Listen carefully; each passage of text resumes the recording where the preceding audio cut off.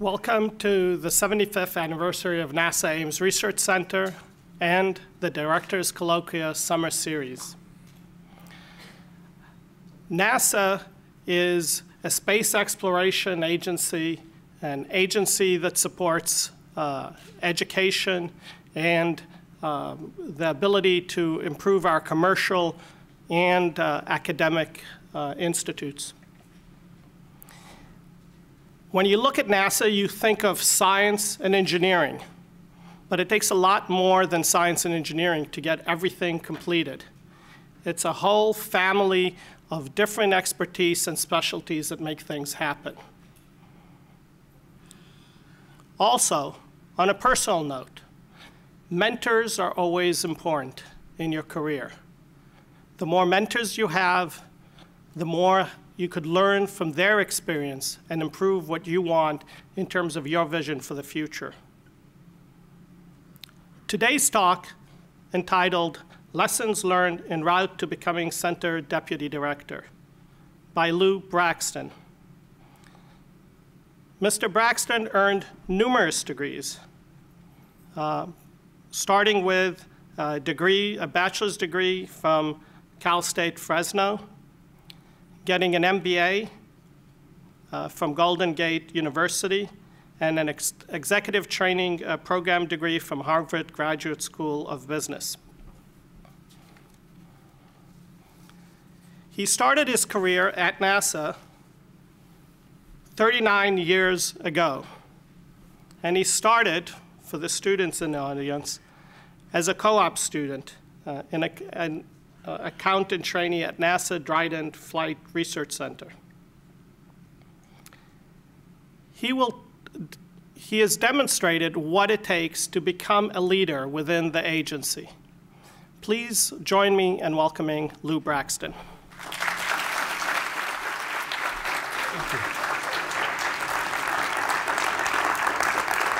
Well, thank you. Thank you very much, Jacob. This is an unusual opportunity for me because normally when I'm standing up here at this podium, I'm normally handing out awards or talking about some type of challenge we have to face at the center. This opportunity that Jacob came and encouraged me to do is basically it's going to be a trip in time. It's basically going to give you an idea of where I came from, what I learned on the way, and I hope that when I get to the final couple of slides, when we talk about actually being the Deputy Center Director, you got an idea of what made me who I am and why I work the way I do or why I tick the way I do, okay? And also probably a better understanding of what it takes to be in this position if you aspire to do so. But before we do that, I think the one thing we need to do is make sure you understand there was a whole bunch of people before I came along. And many of those individuals I worked for. And they all had different personalities. But the one thing I will tell you is, about 5 years ago or 6 years ago, I decided to sponsor what we call a reunion. Once a year, we get together, those deputy directors, whoever existed at Ames Research Center, and we have dinner. And we reminisce about what we've done, how we did it, where we've been, and how we barely got by, okay? And one thing started coming out. I started realizing that the basic character traits that I had are not much different than many other men and women up there on that wall. This is the duration of those individuals, how long they served in the position. And as you can see, I did my time, okay? And the other individual, this facility is named after. Not only did he spend as much time as he did being the deputy, being Syverson, Dr. Syverson, he also was our center director. I think he was our 4th center director here at Ames Research Center. So let me give you an idea where I came from. This is a collage. You're going to see a number of these things. Yes, I was young at one time, okay? You can see that I knew where I was going to be right there at the age of 3, man. I was telling everybody, okay?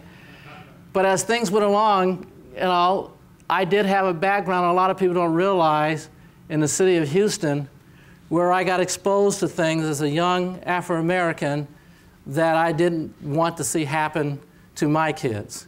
I had to deal with the segregation issues that exist early on in life. And I still remember the fountains that pretty much said colored people only can drink from. I can remember which side of the street I had to walk on in the city. And I can remember that when I went in the elevator and got lost, they thought I was going to blow up the entire Macy's department store within Houston, with my mom running around being very, very upset about her baby's gone, her baby's gone. There's my mother. As my dad was in the military, and it wasn't long before that, they got together, we were starting to live in a military-type setting, and I lived in a very diverse communities from that point on. And as you can see, I tried to be a good Cub Scout. There I was in the backdrop there. I enjoyed it. And what a lot of people don't realize is that initially I wanted to be a forest ranger. I was so into the outdoors and exploring and doing things with nature that was a desire that I had, as I wanted to be a smoke jumper, then I wanted to be a forest ranger, and then things kind of got in the way. Smoke jumpers get hung up in trees. Fire burns people, trees, and burn people. Decided I didn't want to be a smoke jumper anymore because I didn't want to be barbecued, okay? I wanted to say, well, then I'll just go out in the wilderness, be in the camp, and be able to look out and tell what's going on out in the forest. And then I realized, I don't know if I can find a wife that want to be out there with me. So I had to get rid of the idea of being a forest ranger because there was two strikes. I didn't want to burn up, and I know I was going to have companionship in my life, okay? But I was also very involved in sports. Tennis came into play. Baseball I was very good at. This is the high school championship team I had. A lot of people don't realize I graduated from the Upper Peninsula of Michigan, not California, but Michigan, where the winners get on the average between January through March, average minus 40 below, okay? There's some people that were in my life that have been very inspiring. This is Grace Komodo. She was my 5th grade teacher. She made it very clear to me throughout the entire year that I was in her class that I can make things happen any way I wanted to make it happen. She supported me. She was a taskmaster. She actually came over to my parents' houses at times to make sure that I followed through on my homework because I thought it was more fun to do this than to listen to her at times, okay? But she was very inspiring. This individual here, Ron Williams, was my tennis coach in junior college. He too was very inspirational and believed in me and supported me. He made sure that I was a walk-on after I came back from Michigan. I made the team, and I became the #1 seat on that tennis team. And we traveled up and down through California, and one of the reasons I'm here at Ames is because I used to come out here to De Anza, Foothill, Kenyatta, compete against them, and I was familiar with the area, and I knew to come here. I knew what the area was going to be like. But all in all, I had good times. There's my little birthday party, okay? But as you can see, I love being with groups, teams, things that can make things happen. As a result of that, there were some things I learned in those first few years, probably the first 20 years. My parents are very inspirational in making sure I understood these things. Be fair when you can be fair with people. Keep your commitments. One thing that my father hated was somebody getting involved with something and then backing out on it. Once you got involved, stick through it. See it all the way to the end. Be careful. Now, the be careful part is primarily because I was Afro-American. And because the way things were, they wanted to make sure that you go out, give everybody the benefit of the thought, the benefit of the doubt about things, but always make sure you're a little careful about what can happen to you because of the way things were going in the country at the time. Be prepared. There is value in every human being, and I got to tell you that I've seen that in my entire life. I don't care how ugly a person can get. If you get them away, talk with them, sit with them for a while, you'll find there is value that they have that they can share to a solution to something. Your best weapon is your mind. is actually a phrase that's taken from the military. My dad was in Air Force, flew in B-52s, and they always used to tell them the best military weapon that they had was the human mind. I took that in and used that as far as helping me understand how to deal and battle things if I had to. And more important, don't be afraid to admit you're wrong. Own up to it. Be accountable. You find that people will really love to follow you more if you stand up and let them know that, hey, I screwed the pooch. Now let's keep moving on. Education, I learned that when I told a story, try to make it as simple as possible. They are the best stories. People will stick with you and stay around. History repeats. I love history. The only difference between the Romans and us in the United States today is technology. The way we think, the way we behave, the desires we have, they're all the same. It's just that the tools we use make things happen a lot faster and a lot quicker. Lead by example and you earn trust. Throughout this, you're going to see trust is a key to people wanting to pick you, choose you, make you a part of whatever you're doing to get things done.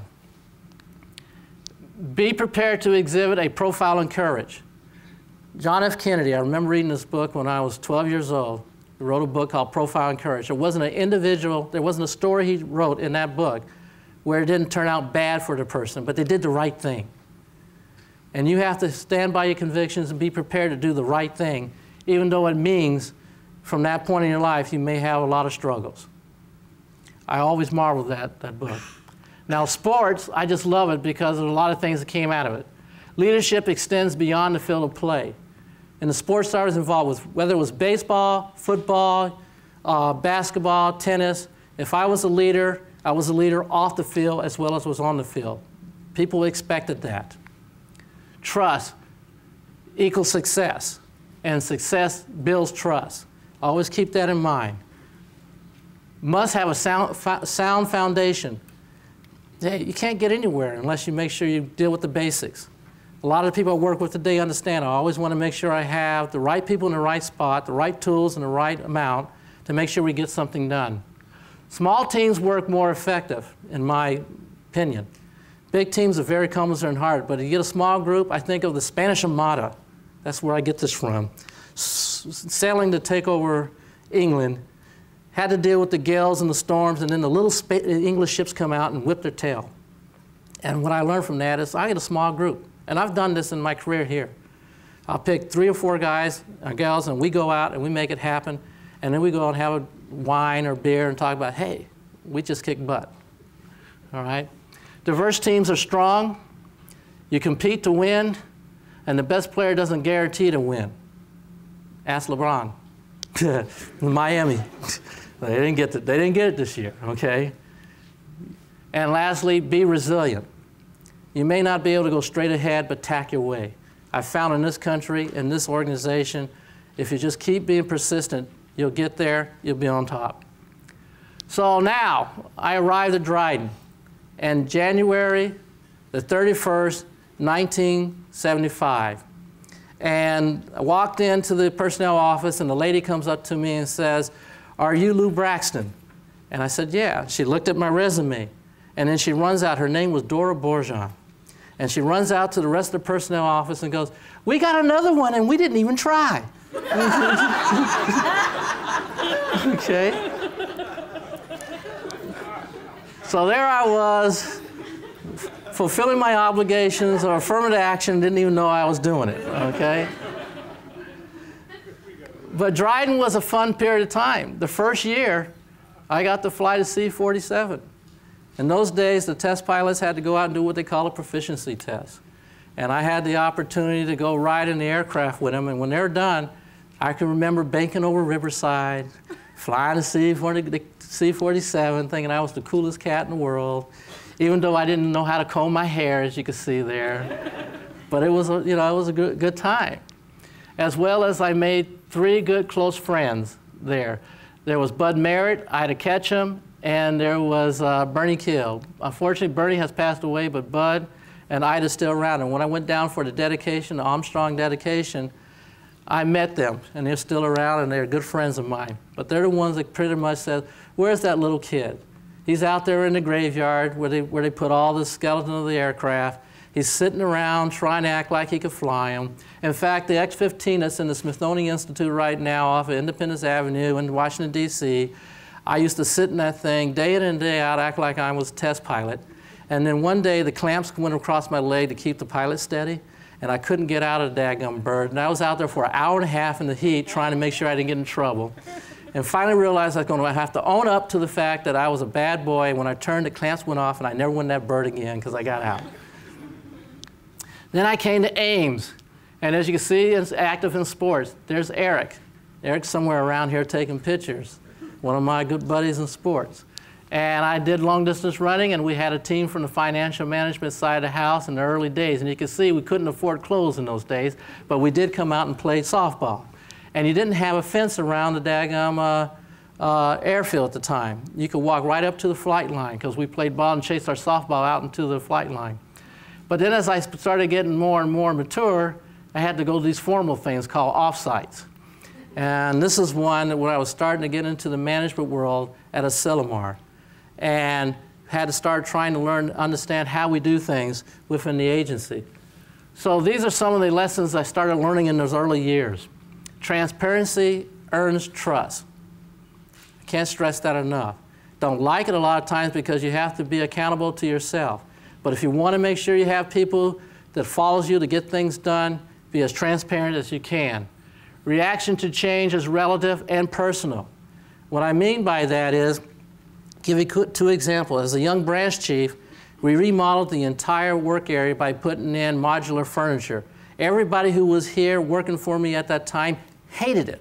Thought it was the worst thing that could ever happen. They lost their privacy. They couldn't, people could look in and see, oh, it was just a bad deal for them. On the other hand, every new employee I hired thought it was the best work environment they ever came to. It depends on where you are at a given period in time. We're dealing with something similar right now when it comes to Google. A lot of employees right now have a problem because Google's on the left, it's on the right, it's on the back.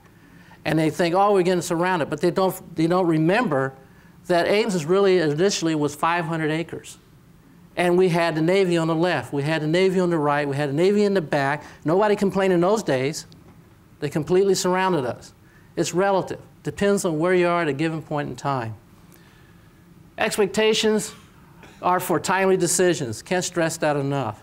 People want timely decisions. They want things to take place.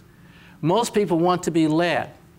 There's a debate there, because most people will come and say, no, I just want to be involved. How many meetings you've been involved with, and everybody's around the table and they're talking, and it isn't until somebody says, we're going to do this, and everybody says, okay, let's go. So in my book, most people want to be led, okay? NASA brand is so powerful. Story I have there, essentially, when I was co-oping and I was trying to get housing, and it was very difficult for me to get housing. Here I was, scrawny little black dude, walking up and says, hey, I need a place to live, whether it was in Fresno at the time or whether it was up in Lancaster. And each time I went up to somebody, it would tell me no. And basically, they wanted the first, they wanted the last, and the current month rent. By accident one day, I put on a NASA t-shirt. It had the shuttle on top of a 747. I walked up to a landlord to see if I could get a place. He says, do you work for NASA? I said, yeah, I'm a co-op student there. You got to be exceptional. And I says, okay, can I get a place? He says, sure. I says, what about the first? You don't need a first. You don't need a last. All you need to do is pay your monthly rent. You got a place.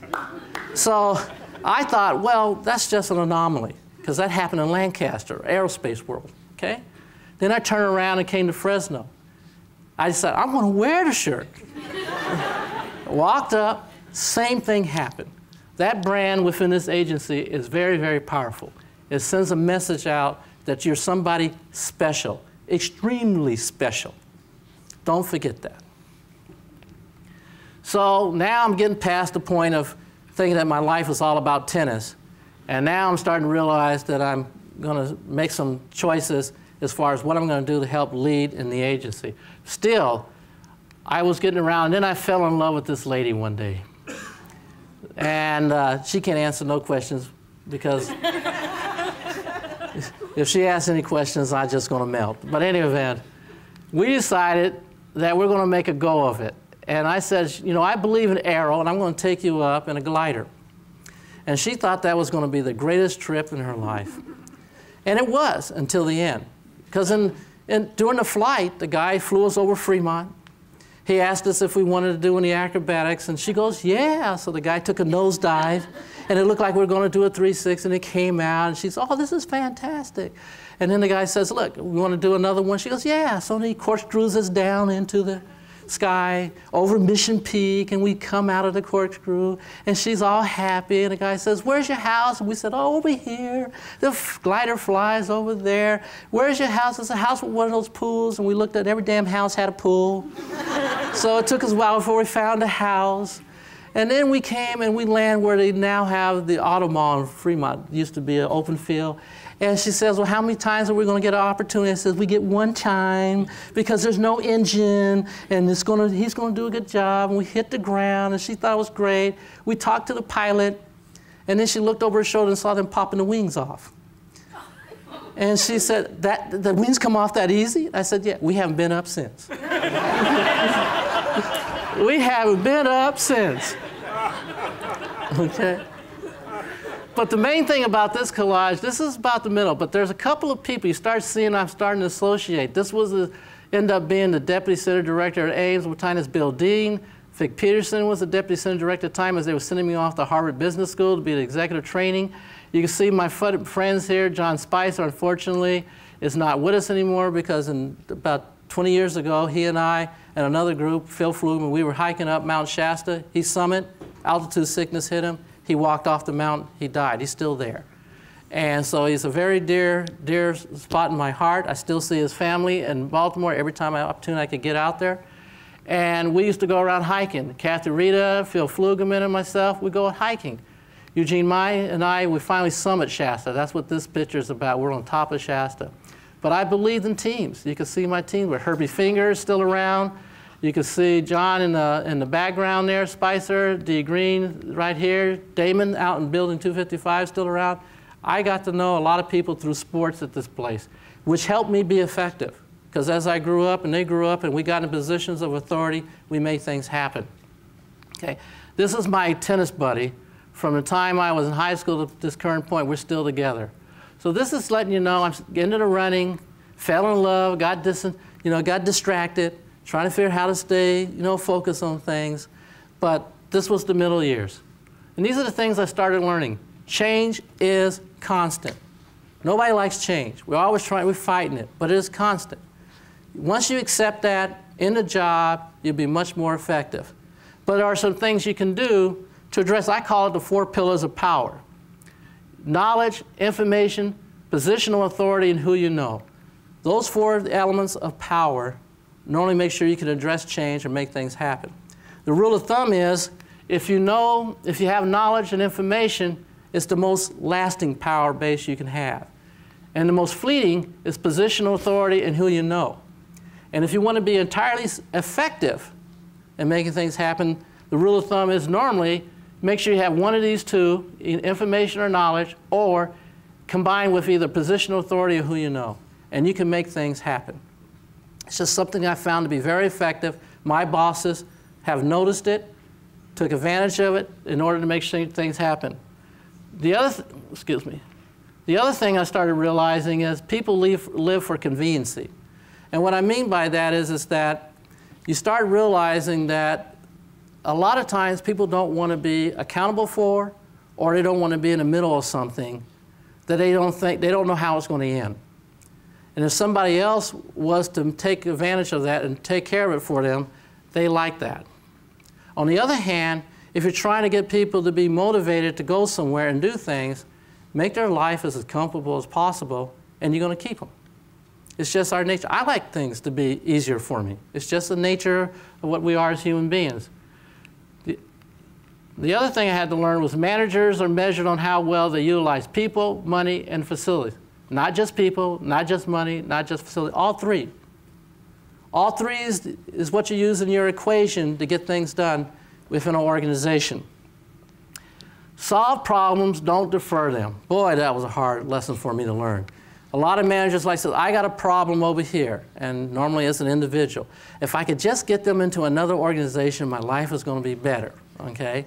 So we figure out how we're going to promote the person up, or we figure out how we're going to ladder the person out, so that if that person is in another organization, then I don't have that problem anymore. The problem that I found in life is I was still developing as a manager, and as I grew up in the organization, I inherited my problem back, okay? I remember running to a guy named Chuck McClinton, one of my mentors and one of my dear, dear friends, and said, man, this is great. I solved this. I'm the branch chief of the Financial Management Control Organization, and this particular individual is out of the organization. We're going to be a top-notch organization. 3 months later, you're going to go into the general accounting branch. I go into the general accounting branch. Who do I get? The same guy that I have transferred over there. And my lesson from there was, I'll never do that again. You know, I'm going to deal with the problem. Don't defer it. So now I get to the CFO world, and you can see a little bit more clean cut. No afro, okay? I'm really getting into golf, being that corporate look. But my team is always still there. As you can see, when we're in the CFO world, we really had a good team at times, one of the best teams that I had. And sometimes I sit back and reminisce on that because it was so much fun working with those individuals to make things happen. Up here is another good team. They got a name from this gentleman who was the center director for a while, which is Scott Hubbard. And I'm standing here with our center director at that time, which was Harry McDonald. We had a group called the Killer Bees. I didn't give it that name. He did. He didn't kind of like them bees. But we got that name because all of our last names began with B. It was Jack Boyd, who's my mentor today, that still comes in my office and gives me heck about, I'm 29 years younger than him, okay? It was Nancy Bingham, famous for you got to understand. She always pointed her finger and said, you got to understand. And Bill Berry, which I just got a picture from today from Jack, sitting on top of a house in the mountains, talking about this is the life. He was the deputy director at the time, and of course I was CFO. And the rule of thumb in that period of time, a lot of people found out, is if you get 2 of those 4 individuals to agree to your idea was accepted. It was even better than that. People used to go and look and see if our cars were parked out here. And if they saw 2 of the Killer Bees cars, they rushed in, convinced them that this is what needs to happen, and walked out and felt really good. I didn't know all this stuff until after I was the CFO, okay? But in any event, again, the people that I started associated with. Now, this gentleman here, he's sitting in the audience. His name is Don James. He don't look the same, okay? But it's Don James. Dear friend, I went through a period of time where I had to go through a separation as far as a divorce. I had nowhere to go, literally nowhere to go. This guy picked me up like a little puppy dog and put me in his house and let me live with him for 2 years until I could get on my feet. Always be indebted and always be grateful for that. He lived up to many of the values and concepts that I believe in life. So I was going to be a part of who I am. Things I learned in the CFO. Greed and fear. Now, this is not because I was a CFO and I had money, okay? But I had a mentor by the name of Jack Boyd that used to come in and talk to me and tell me that if you want to motivate individuals to go in a direction, you need to start understanding the basic concepts of what motivates a human being. And it's greed and fear. And a lot of people interpret that to be money. They're related to money. It's not money. It could be passions, okay? It could be a hobby that you desire and you can't get enough of. It's to understand that an individual is going to want a lot of one thing or a lot of another thing, or they don't want to deal with a lot of one thing or another thing. And if you find what it is for that individual, you start motivating them in a direction. Now, it's a fine line between doing good when you take advantage and understand that and doing bad. Because the other thing that comes out of this sometimes by people is manipulation, and nobody wants to be manipulated. So you have to be able to figure out how to take advantage of that understanding that it goes for a good, okay? The equity factor. Boy, did I learn that in the CFO world. I thought at one time the center was going to be $1 billion center. We worked hard on paper. It looked like we were going to get there. And then finally, it hit me, NASA doesn't allow anybody to grow. NASA doesn't allow anybody to shrink. NASA wants everybody to be the same. It's called the equity factor. It's very seldom do you see a major growth in one center versus another center within this agency, because they want everything to be balanced and calm and equitable. Keep that in mind. That's just the way this agency works, because everybody is trying to make sure they satisfy their colleagues. Because you never know from one day to the next when that colleague of yours might be your boss. Or you, the boss, may end up being the subordinate. That's the way this agency kind of works. It's a lesson I learned. Senior positions bring unexpected responsibility. When I first became a senior executive CFO, I said, great, I'm going to run the CFO office. That's all I'm going to concentrate on. The next thing I know, even though I was born Afro-American, I became Hispanic, had disabilities. I know that the Asian community wanted me to join their family. I started being a representative for everybody because I was one of the few minorities or underrepresented group in a position of authority. I didn't expect that. That was overwhelming when I first got into the position, because people were looking for my help, my guidance, my ideas of how to make things happen. And I had to learn and understand that it brings things that you didn't count on. And you have to rise up to the occasion. Better to be 80% right than to provide untimely decisions. And I'm not talking about my scientists being 80% right on the design of a circuitry board. Okay? I'm talking about managerial decisions. Okay? I learned in college, and I watched people, that basically you could analyze something to death. You can analyze it, I mean, to the nth degree. But the success rate of somebody who analyzes everybody and flipping the coin is about the same. It's 50-50. So if you get in a position where you get to the point where time is of essence and you need to make that call, make the call. 80% of the time, I found that I'm going to be right. Okay? There will always be two sides to a coin.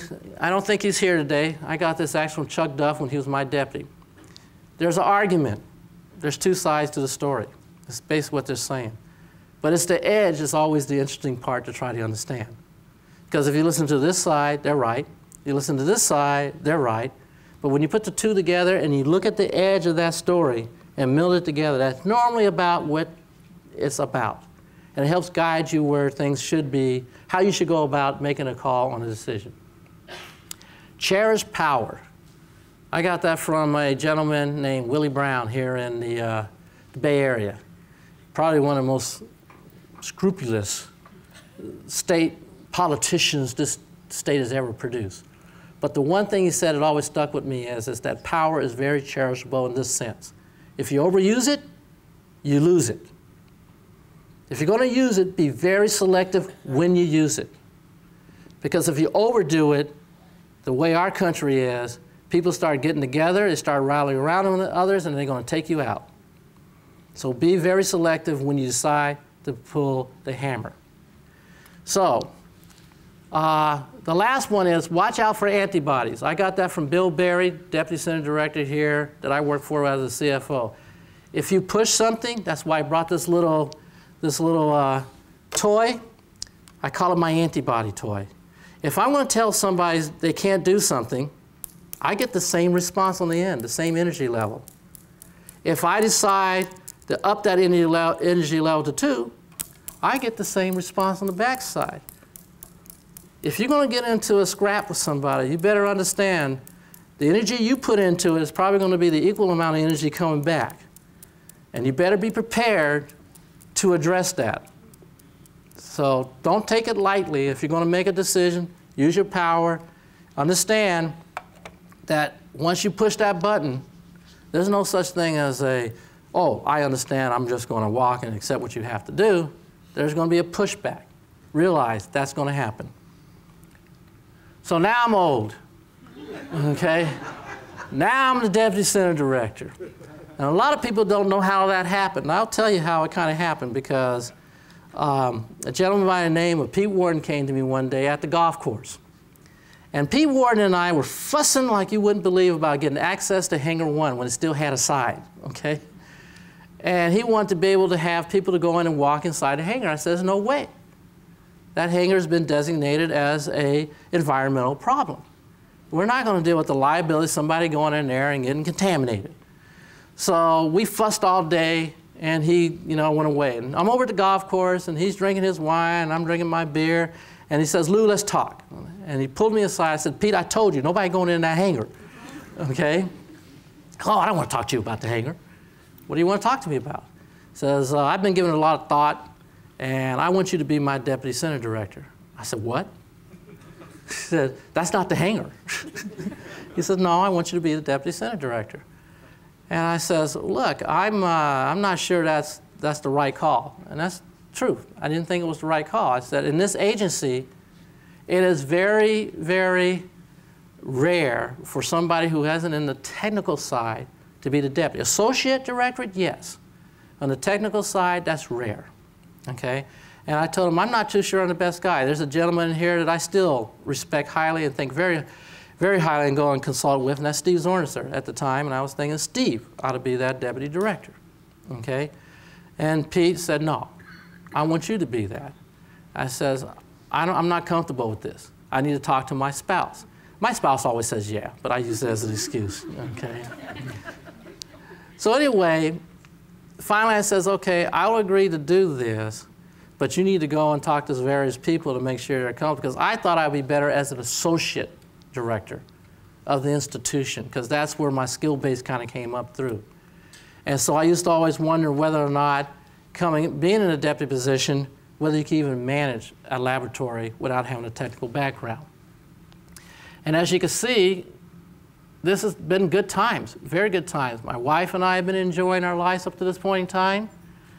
I snuck a ride on the airship Venture, so I'll probably get the IG now on my butt. You can see our team together. We work, we fight, we love, we play, but we get things done. And of course, I haven't abandoned my golf, and I have my 3 soulmates here that I could go out and talk to. I don't have to worry about them running amok and sharing things they shouldn't share. And I have a close buddy here, Woodrow Wilson, who I went away for a year to be the associate director of the mission support director at headquarters. And here's my foundation, starting with Chuck McClinton. I waited to now to talk about this. How was I found to come to Ames Research Center? Chuck really believed that he had a quest to make sure we diversified our workforce, and specifically in the areas associated with Afro-Americans. He heard about me at Dryden. He heard that I wasn't going to be picked up at Dryden. I actually was being wined and dined to be an exec, if you want to call it that, at the time at Security Pacific Bank when I graduated from Fresno State. Chuck went to the little town of Atwater outside of Merced. His daughter was participating in the parade. He started walking up and down the line asking people if they knew the Braxtons. He finally found a person who says, yeah. His brother is over there. Talked to my brother Anthony, told him where my parents were. My parents told him where I was at Fresno. He got in contact with me, and he wanted me to come and work for him. That's how he went out and recruit. And that's how he found me.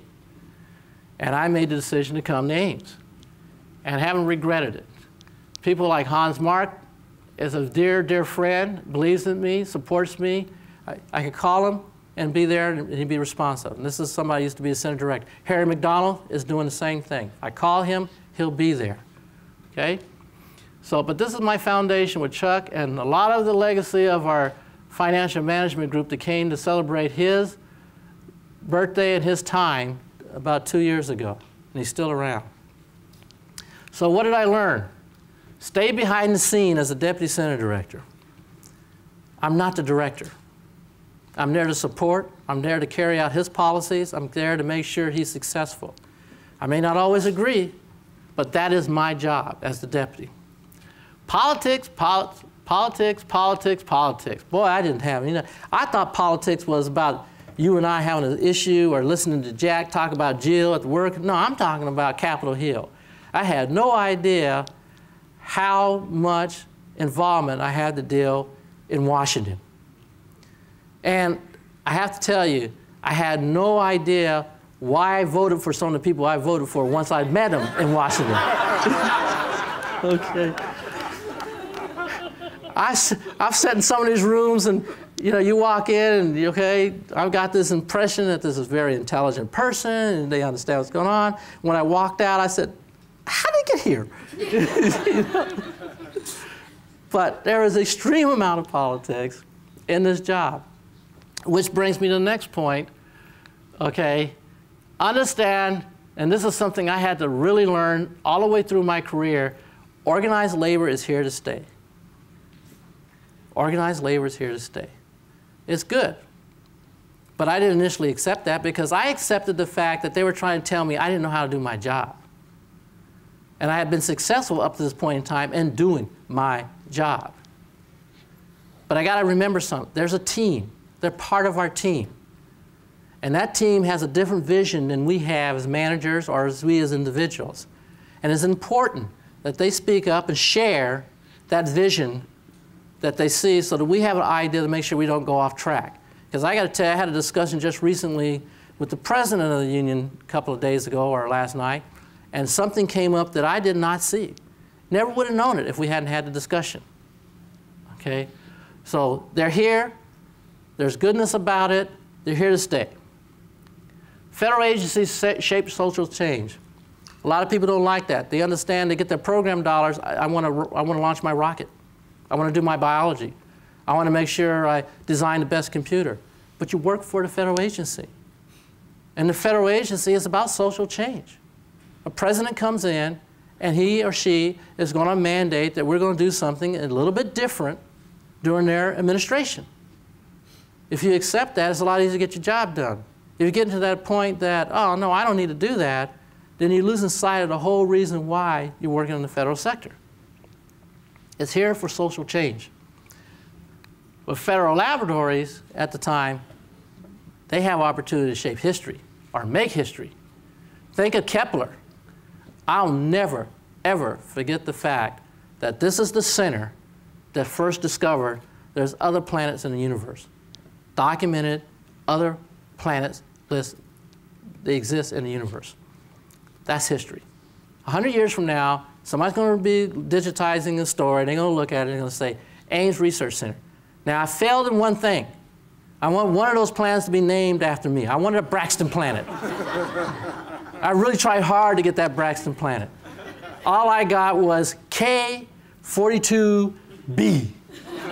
And then they gave me paperwork from California Department of Motor Vehicle to change my name to K42b, and that will be the way I get my name after a planet, okay? Needless to say, I'm not going to do that.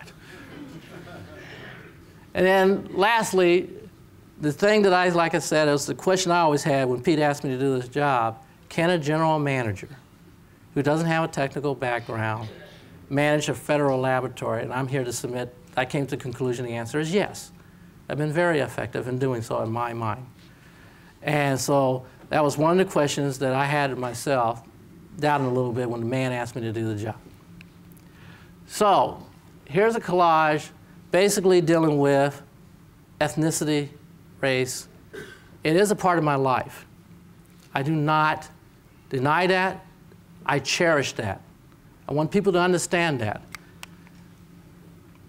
My father is the one that basically showed me the roads of how to cope with many of the adversities that he had to deal with as an officer in the U.S. Air Force. And I watched him and how he had to deal with those challenges. One of the things I didn't learn from him, it says, don't ever volunteer. And I volunteer a lot of times, and I should have listened to him, okay? These young ladies and the men involved in the AAAG, they've always been there. They've always been there for me.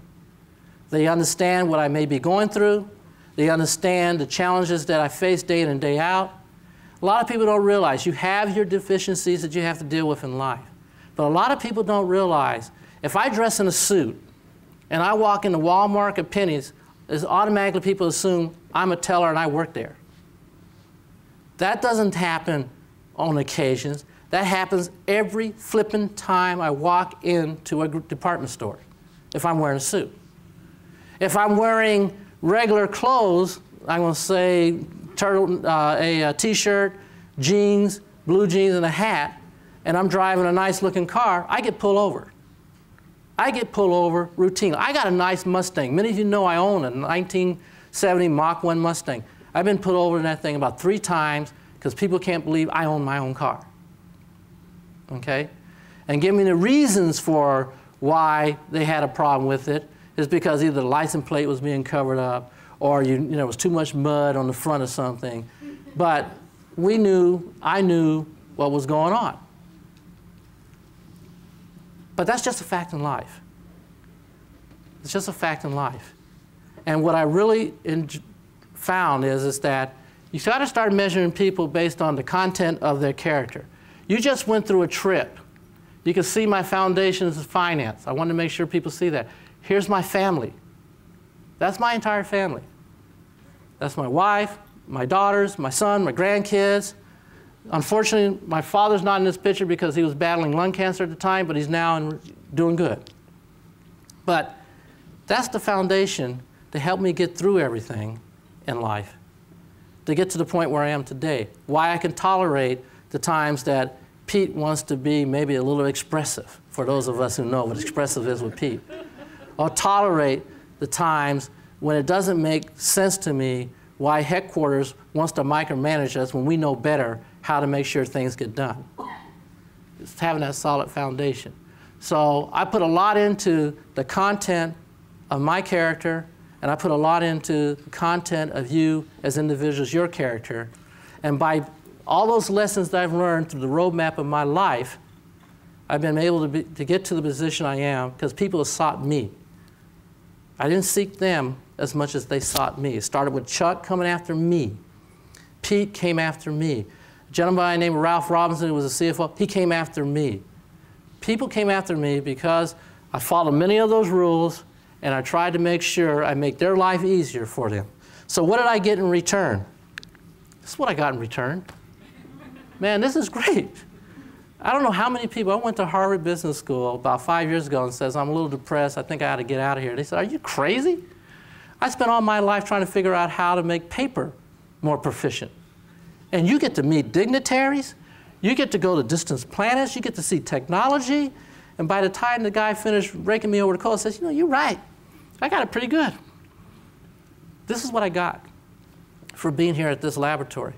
I'm very proud to be a part of your team, because I could put my name associated with everything up there, whether it's Kepler, IRIS, LADDI, L-Cross. We had our opportunity with Curiosity, air traffic management, Tiltrotor, space station work, CubeSats. We did a lot in the tenure that I was the Deputy Center Director, and very proud to be a part of that. Okay. So with that, that's my story, that's my trip. I've been with this agency, like I said, 39.5 years. I don't think it's going to go to 41. So I really enjoyed it, and I hope that you enjoyed the story I shared with you. Thank you.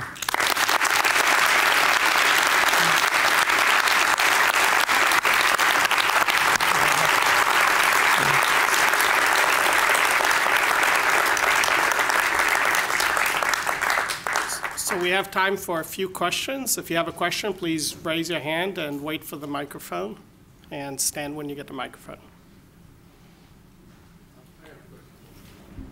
Hey, Louis. I think this is what you got. This is what you got. But what one mistake did you make? What one mistake I made?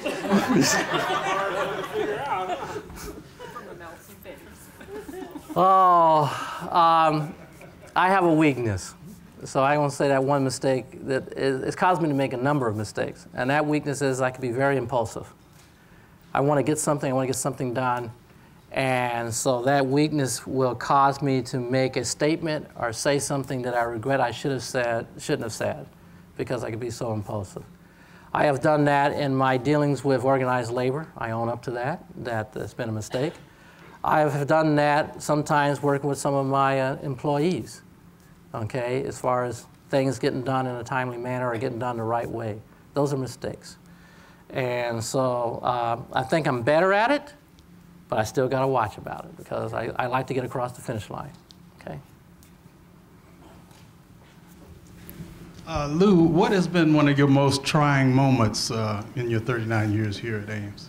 It might have been the time that I was in the bathroom with somebody trying to get a budget completed when wouldn't let me get out of the stall. That was a trying moment. Seriously, probably, it actually turned out to be good, so let's make sure I couch it that. It's when Scott Hubbard came to me and decided that he no longer wanted me to be the CFO. That was a very trying moment, in the sense that I like to make sure I completed things. And I didn't feel as though I got to complete the things I wanted to complete it when I was the CFO, okay, at that time. And they put me in a job to be the center ops, basically. And I just thought I got demoted. And I wanted to try to figure out how was I going to be able to walk tall and feel strong enough that I still had what the center desired. It was kind of interesting, though, when I went to other centers, they all thought I got promoted, because within the agency, the center op position is considered to be more prestige than the CFO job. But in my mind, the CFO job was more prestige, and I had to work through that. Okay, so that was very, very trying.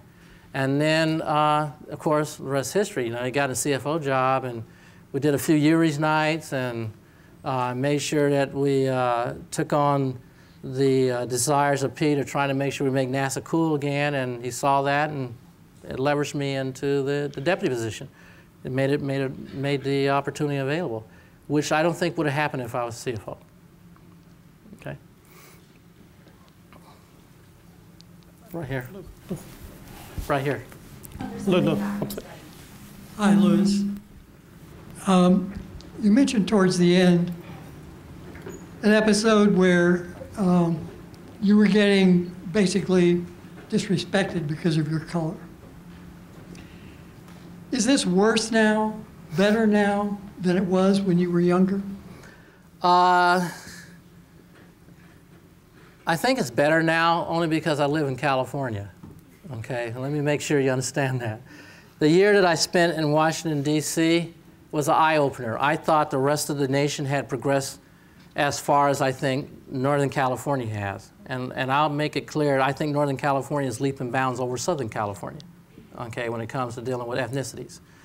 But it is better in my mind, based on the environment that I'm living in, it's better.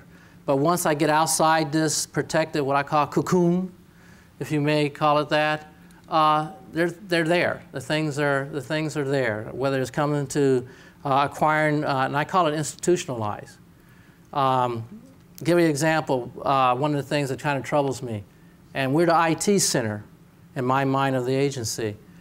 Historical black colleges, the #1 degree that they produce, the people coming out, is normally in the IT world, programming, softwaring, things of that nature. That is the #1 degree that is being produced by historical black universities.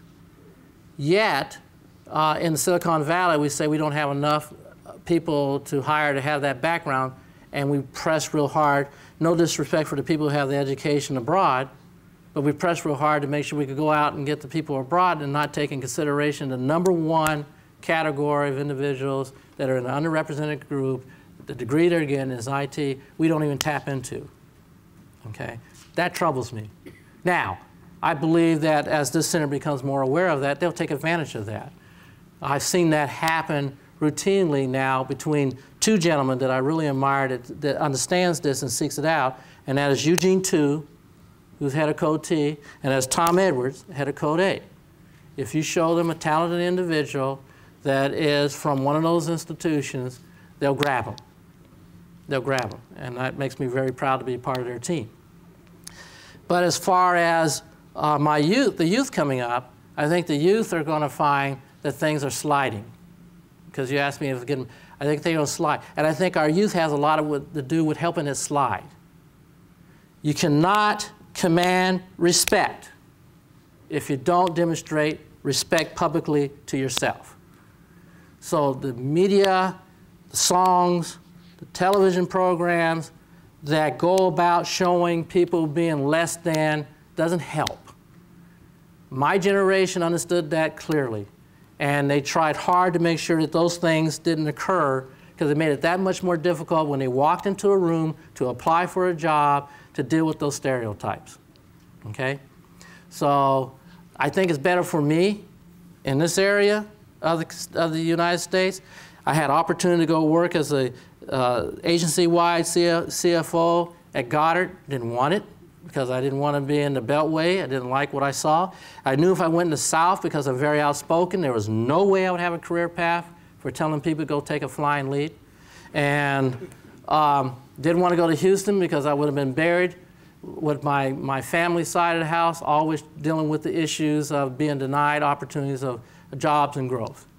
I think this is a great community. The only other community I think is as good as Northern California is the Seattle-Tacoma area, okay, as far as ethnicity. I hope that answered your question. Check. Oh. Yeah, I just wanted to ask, how much of a role did fear and practicality play into the decisions you made? Oh, a lot. The greatest fear I have, and I deal with this every day, is when I make a decision over somebody's life that I didn't really think it through well to make sure that I considered every aspect before I decided that they're not qualified or they're not warranted or they're not good enough to be in a certain position. I have to think really hard. I always tell myself, can I look in the mirror and walk away and say that I did everything that I could to make sure that that person or that group had a fair opportunity to be successful. If I can walk away from that, I feel good. If I walk away and don't feel good, you know, that's my fear. I don't want to walk away and feel like I didn't give that person a fair shake. Okay, that's fear. The other fear I have is letting down organizations and groups. And even though I made the decision that, you know, I'm not going to be at Ames much longer, I always feared of letting down the people of Ames. I grew up here.